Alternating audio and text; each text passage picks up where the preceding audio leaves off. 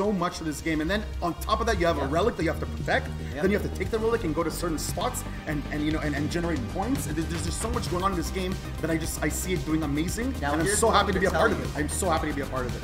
Now here's what I'm going to tell you as well. To be completely honest with you, the one thing I really look forward to with a lot of these MOBAs is high action paced fighting. And you know what? It's great grabbing the relic. Absolutely. I like it. You can look at it as a carry position. For sure. But who doesn't like watching a slaughter fest? Exactly. It is bloody. It is deadly. See right now, Nibar 187. He had an option to go to that circle, but he's going the farthest away from their spawn as possible. And he's going closer. Exactly. He's going to where his boys are, you know, to where his teammates are. And that's why now they have a great corner on it.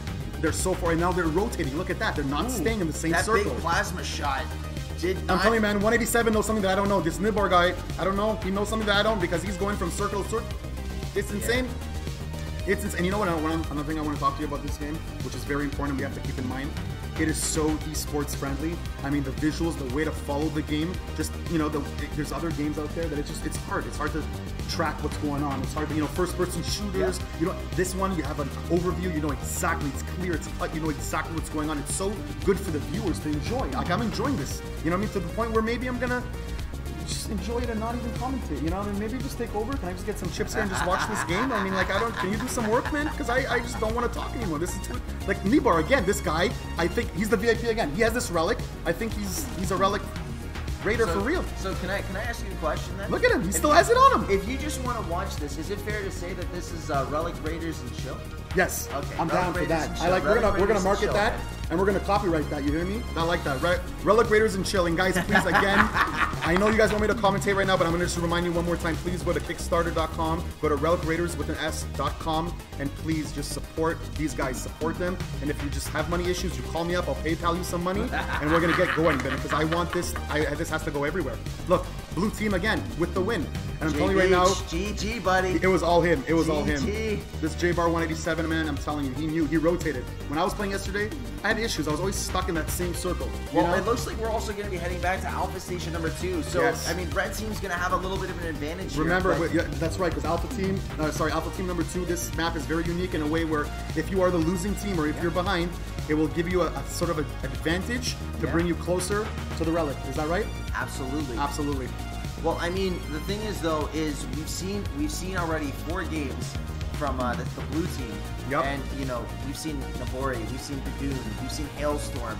We see the talent and the cohesion. And that's what I think is super special is when you see much strategy that involved. cohesion, that strategy, the patience, the aggression. There's so much going on. Yeah. And I want everyone to remember is if they don't get the jump right and if they fall off, they're dead. They gotta wait to respawn. I mean, look at doing right now. He's doing like some weird sort of like dance movement, like craziness, like Twitch and stuff. I don't know. This is unbelievable. And there's my boy J Beach. This blue team has really good skill. They know what's going on. I'm telling you, they know what's going on. They're rotating. They're not staying in the circle. 24K Brown Magic. 3v2 battle right here. 3v2 battle. I'm not looking at. Oh, they got backup. Red team is coming in hard with a 4v4. Here we go. Rotating again, J Breach again with the relic still. Remember guys, the only way to generate points is if that relic is in a circle, which is doing it right now. That's why those numbers are going up for blue team.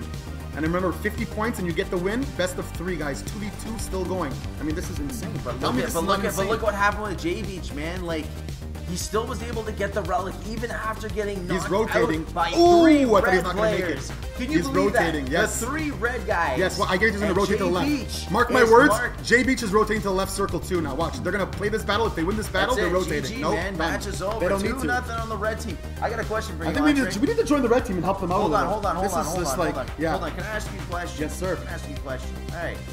You said to me before this match even started, you said the red team's going to win.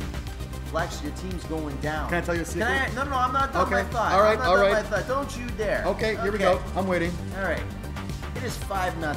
Yeah. Yes, I know. 5. I get it. Nothing. Can I I want to defense? see All right. at least a comeback in some way. You know, I'll tell you something. I don't want this to be a clean sweep. For your sanity, for your mental wellness, I want this to be a comeback. So I'll tell you right now, as long as J Beach is doing what he's doing, I don't see them having a chance. All right. J Beach has some skill, some serious skill involved. I don't know, man, because Bobatari just took the relic and J Beach is moving it really hard. But as we saw, Look at that. Look at yeah. Bobatari is gonna go invisible, and you know, you see a lot of melee too. But I'm telling you right now, sometimes the range is also good. You know, yeah. But look what J Beach just did. J Beach is just making a move. And again, to the circle, they're rotating, guys. They're rotating, and you know that's why I'm telling you, like, there's so much strategy involved. Picking heroes is so important as well. Like, you have a hero like Lock-On, for example. His strength is long range. He can see further when he zooms out, you know what I mean? Sure, he's melee and he's a little slow, but that range can save your team sometimes, you know? So these guys are going to have to really pick on combos of what heroes works best together. Did you just see what J Beach did? That was a double jump. Did you just see that? And that's the X, by the way. That is my favorite hero in the game. In the game. I tell you, the devs promised me that I'm going to have an all-gold suit. Don't be jealous, though. Don't be jealous. Are you trying to make a play on words for no. Our CP That's exactly what I told them, and I want that done. I want it done. Oh, man. JB's right away throwing grenades to keep the distance, making sure he's, you know, controlling the battle. This is great. You have a 4v1 battle. I don't see the red team coming out of this. Oh, no. No. J Beach is just too good. He's just too good. Again. It's a 3-0 sweep. This is just unbelievable. And J Beach gets, I think, he gets...